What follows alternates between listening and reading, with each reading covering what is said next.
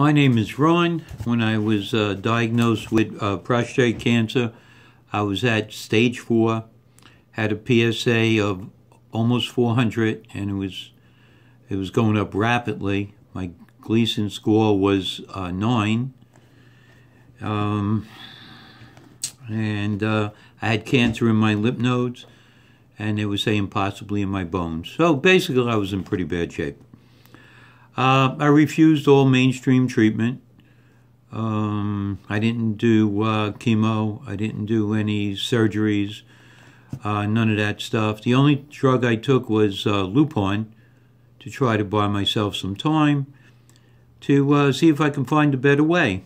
And I tried. I tried doing it on my own, which is kind of difficult. You know, did a lot of research, did it on my own, and try to get some kind of solutions, but doing it on your own is kind of hard. When I saw Jane's book online, it sounded interesting, so I bought it and read through it. The first time, I didn't really understand it at all. So I read it a second time, and it was getting a little better. By the third time, I was trying to get the idea, and it was starting to make more and more sense. But I realized, once again, I couldn't just do it on my own, so I got involved with a holistic doctor who was fantastic, and between that holistic doctor and Jane's book, I was able to bring my PSA down to 0.3. It's been over a year already. I don't do any mainstream drugs at all. I'm completely done with mainstream medicine. And my PSA appears to be holding at 0.3.